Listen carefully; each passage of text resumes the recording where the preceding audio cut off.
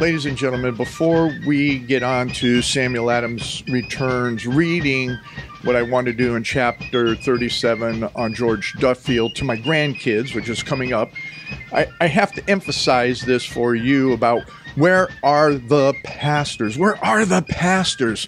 Well, in relationship to that, I don't know if I'm going to get it all in the next 3 minutes, but I want to read to you from the quotes from Duffield, the character sketch, and then some quotes from the preface and chapter 1 of the book by J.T. Headley.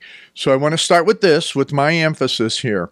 And this is critical as to where are the pastors like this, and overall in all of the historians. So in the Duffield quote, Headley writes, "Faith is never allowed a place in the philosophy of history.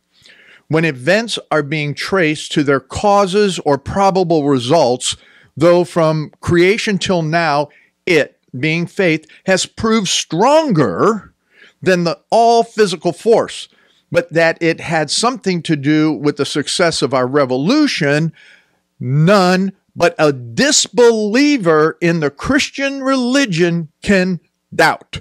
So the only ones that doubt about the effects of Christianity in all that happened in the revolution are non-believers. Quickly, and I don't have a lot of time here, but you need to understand is in the preface, he says, "I have thought proper to devote a few pages at the outset of the influence of the pulpits as an institution in England, in New England especially, with inaugurated the rebellion, and on which fell so heavily the burden of carrying it forward. The pulpit was a recognized power in the state, and its aid formally and earnestly invoked." Now, continuing on in here in chapter 1, really critical.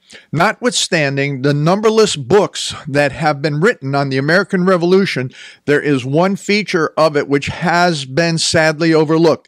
I mean the religious element. In this respect, there is not a single history of that great struggle which is not so radically defective as to render the charge against it of incompleteness a valid one. The omission on the part of historians seems the more remarkable from the fact that common belief, the universal impression, is against it." So, ladies and gentlemen, as we get into chapter 37 on George Duffield, you have to understand historians that do not bring in the fact that Christianity formed the American Revolution and the pulpits were so important. They're not real historians, and we're void of that truth that needs to be heard from the pulpits today, this very time. Enjoy.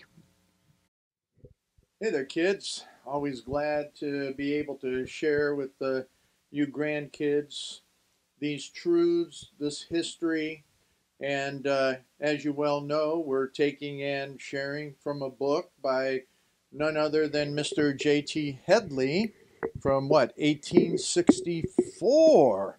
And this is all of that on the chaplains and clergy of the Revolution, the American Revolution. What were the pulpits like then?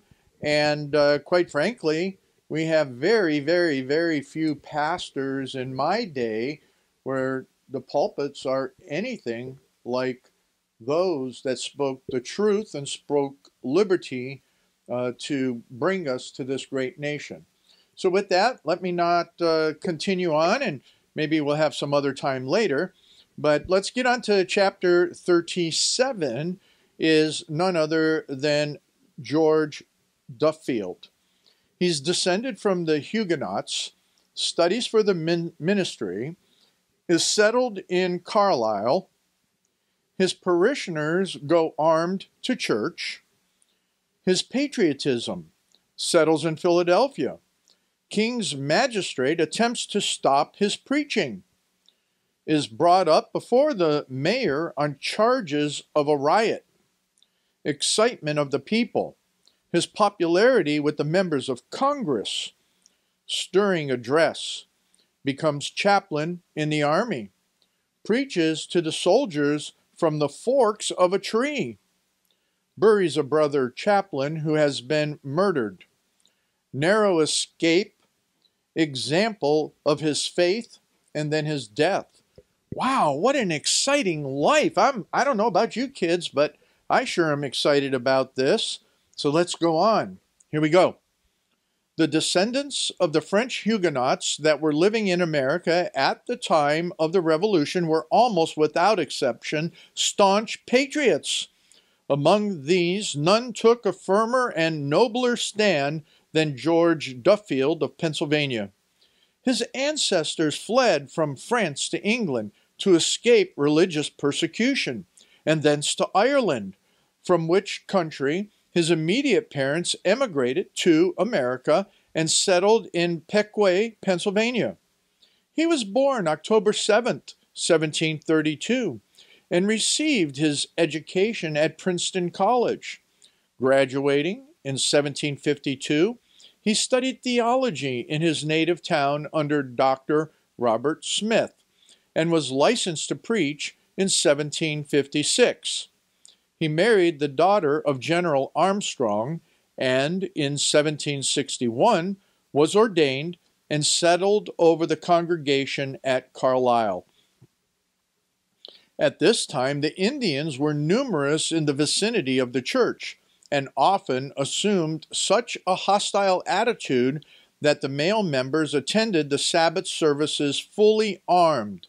Sometimes it was necessary to go in pursuit of them to chase them for acts of violence, and Mr. Duffield always accompanied the expedition, sharing with his parishioners their privations and dangers. At Monaghan, one of the associated churches over which he presided, they were compelled from the exposed positions of their place of worship to surround it with fortifications, and men were stationed on the ramparts during service to give notice of the approach of the savages. In such a stern school was this ardent apostle of liberty reared.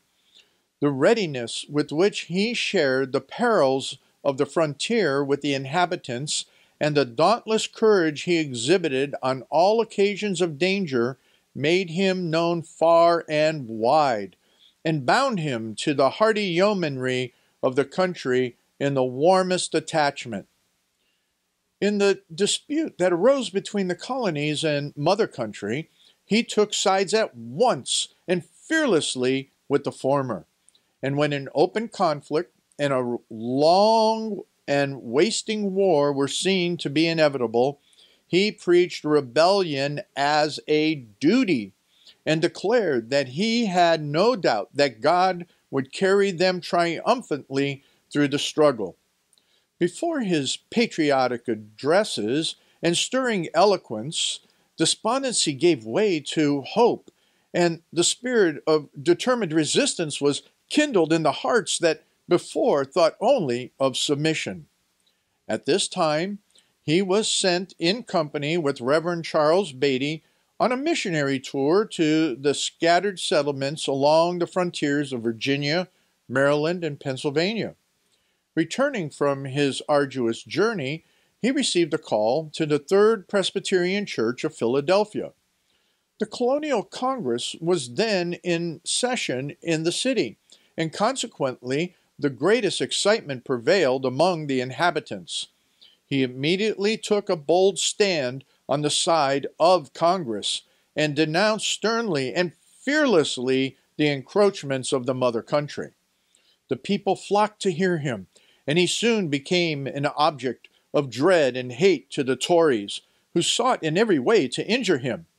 On one occasion, the congregation of the First Presbyterian Church invited him to preach in their large place of worship on Sunday evening, when the officers of the church, hearing of it, closed the doors, so that neither minister nor people could enter.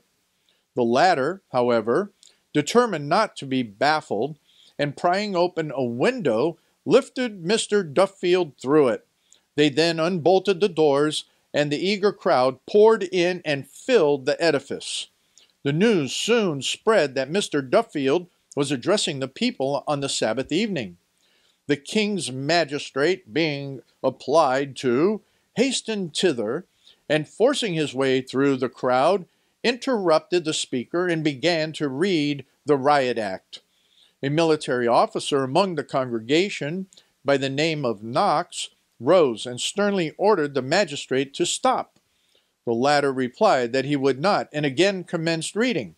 A second time, the excited officer, in a voice of thunder, bade him hold his tongue, but the magistrate paid no attention to the order and went on with his reading. The officer was a powerful man, and, seeing his orders so contemptuously disobeyed, cleared his way through the multitude, and seizing the astonished magistrate, bore him bodily along the crowded aisle, and thrusting him out the doors, bade him begone. Astounded at this summary ejection, the discomfited minion of the king took himself off, and Mr. Duffield went on with his sermon. The next day, however, he was brought before the mayor's court and required to plead to the charge of aiding and abetting a riot, and to give bail for his appearance for trial. He politely but firmly refused to do either, asserting his right as a minister of Christ and denying that there was any riot whatever, except such as the king's magistrate himself had created.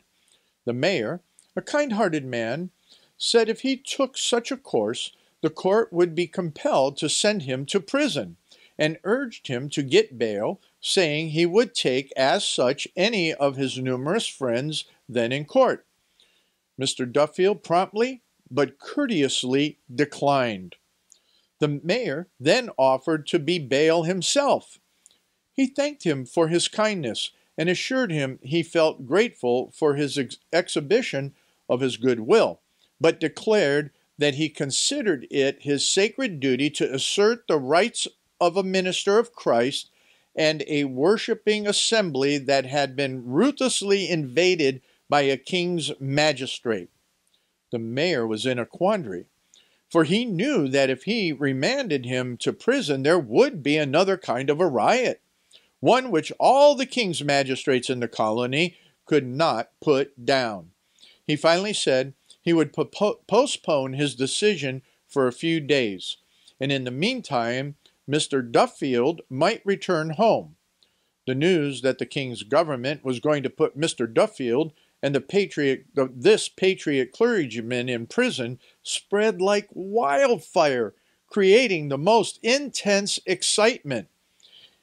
It flew on the wings of the wind over the country, and reaching the region where he had formerly lived, the volunteer forces there, called the Paxton Boys, though 100 miles distant, met and passed a resolution that if the king's government dared to imprison Mr. Duffield, they would march arms in hand to Philadelphia and liberate him at the point of the bayonet.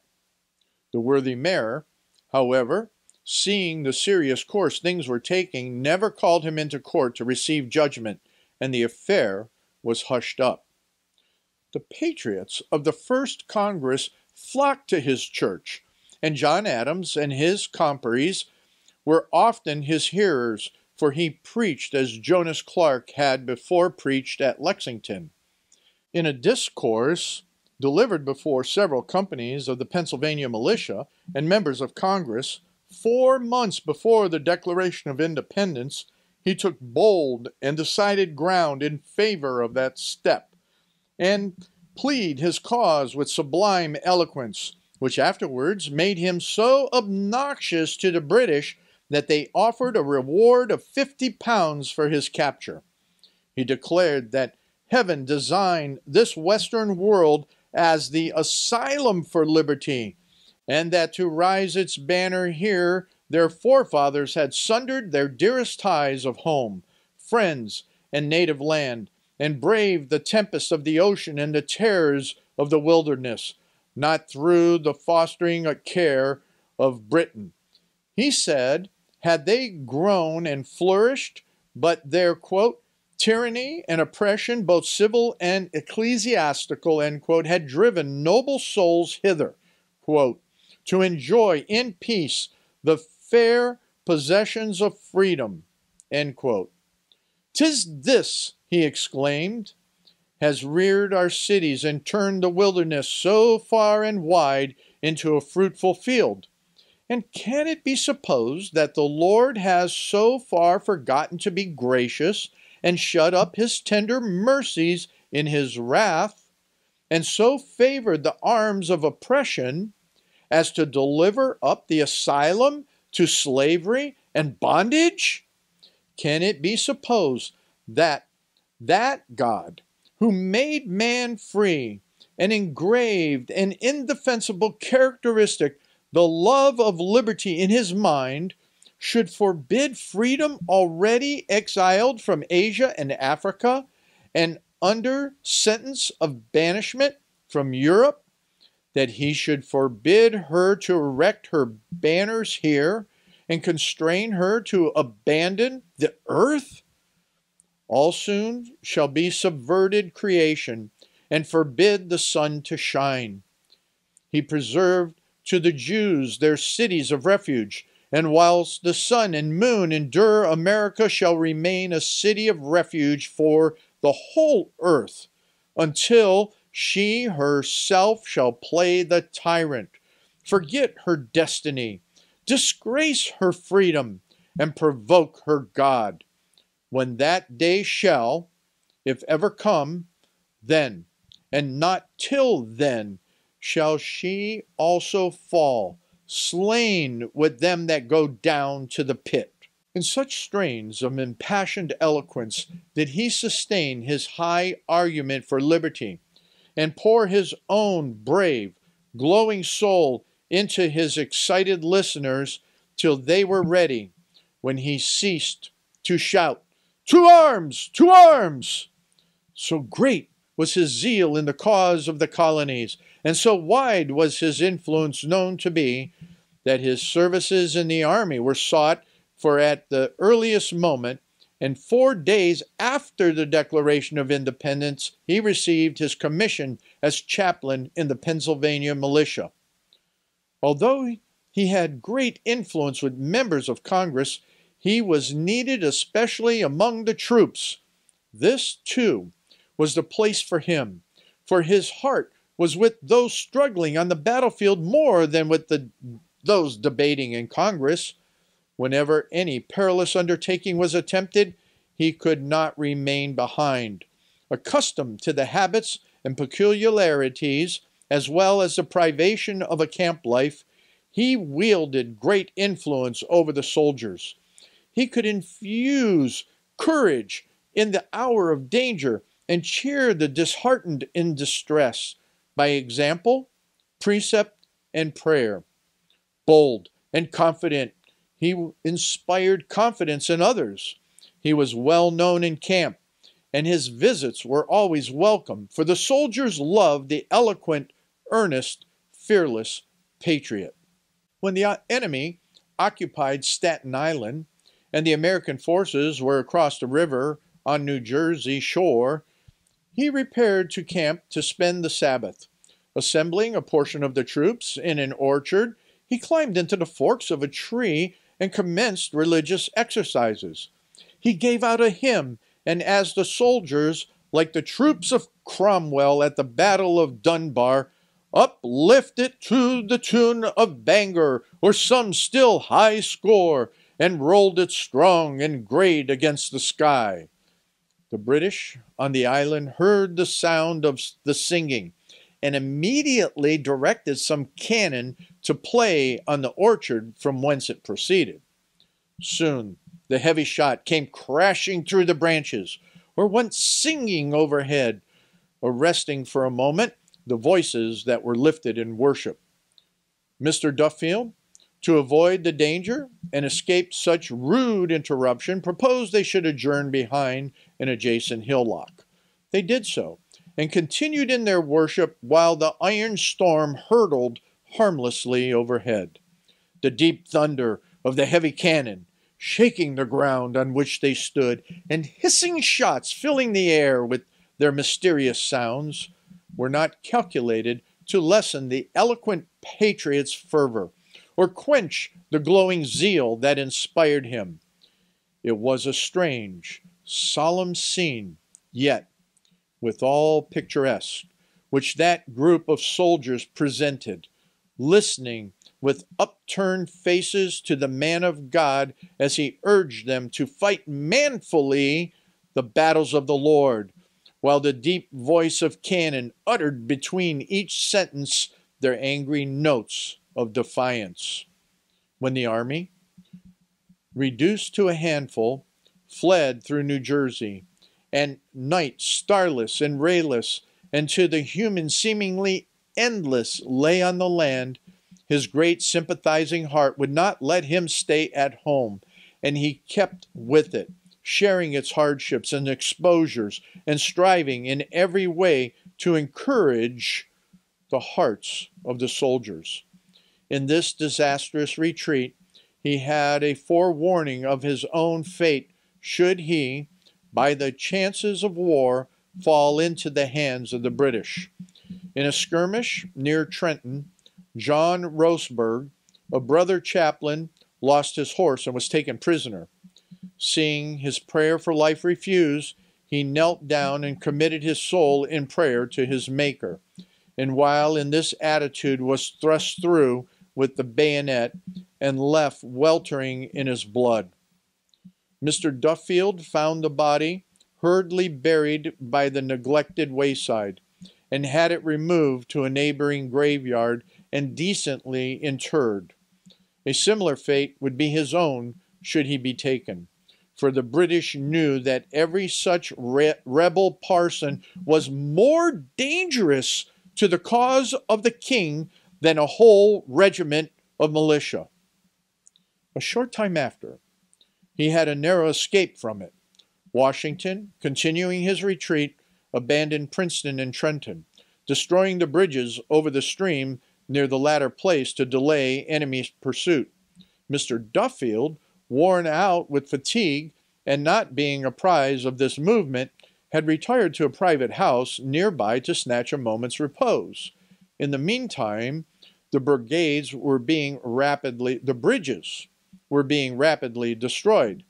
A Quaker, who knew him, for he had once befriended him when in danger from his principles, seeing what was going on, endeavored to seek him out and warn him of his danger.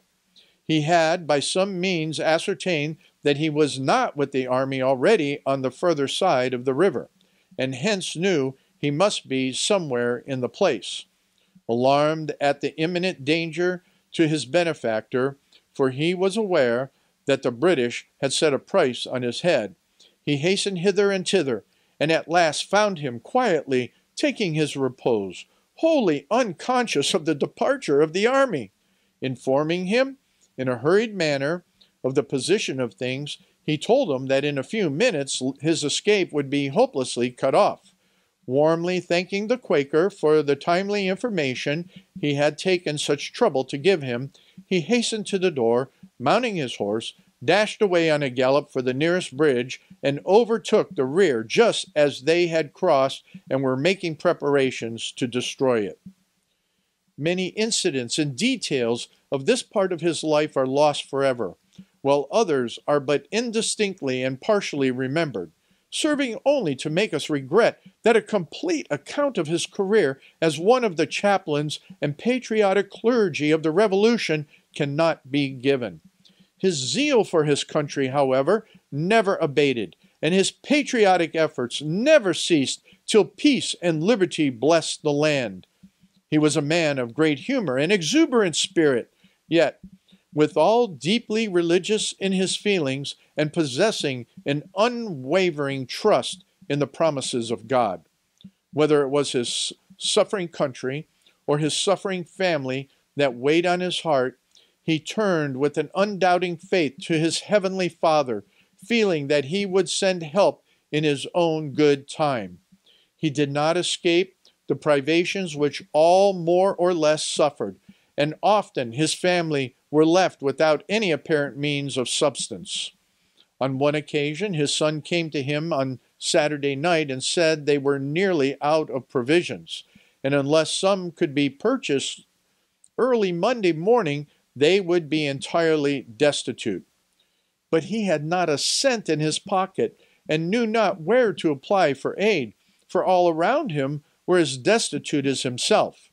Instead, however, of allowing his mind to be distressed at the prospect before him and diverted from the duties of the Sabbath, he dismissed the subject, saying, "My son, the Lord will provide." During the day, a sealed letter was put in his hands, which, in accordance with a rule he invariably practiced, did not open till Monday morning. On opening it to the next day, he found it to contain a sum of money sufficient to relieve all the present necessities. He never knew who sent it. The same grand, unwavering faith that God would finally make us victorious in our efforts to be free never forsook him through all the vicissitudes of the long and eventful struggle of the Revolution. Faith is never allowed a place in the philosophy of history. When the events are being traced to their causes or probable results, though from creation till now it has proved stronger than all physical force. But that it had something to do with the success of our revolution, none but a disbeliever in the Christian religion can doubt. With the return of peace, Mr. Duffield was again quietly settled over his congregation in Philadelphia, where he remained till his death, February 1790, in the 58th year of his age. Wow, kids. Wow, is all I can say. The only comment that I can follow up with is that of Jonas Clark. And Jonas Clark was a great friend of Samuel Adams. And that's where Samuel Adams was the night that the British came and was looking for him in Lexington. Kids, and anyone else that's listening, this is what is needing in our pulpits now, with all that is happening. And it is what is needing in our pulpits forever to understand liberty and to ensure liberty is there for all of our posterity. We'll come back next time with chapter 38 and David Sanford. Talk to you later, kids.